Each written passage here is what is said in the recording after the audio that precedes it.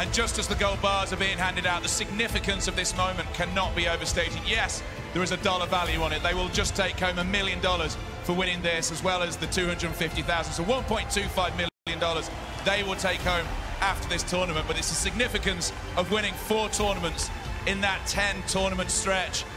Let's talk to ViCi, who is holding his gold bar right now. It has been hard work to win this. What has been the hardest moment, do you think? I had a really rough start today. Nothing was going well for me, but like I just knew that my team had my back, and that's how it is every time. Like even though I'm not at 100%, they are. So the gold bar that you're holding right now signifies that you are the most dominant team in Counter-Strike. Do you think you're the most dominant team in Counter-Strike history now? It's not our decision, but yeah, why not? And how hard is it for people who are watching right now? How hard has it been to win these 4 tournaments in the 10?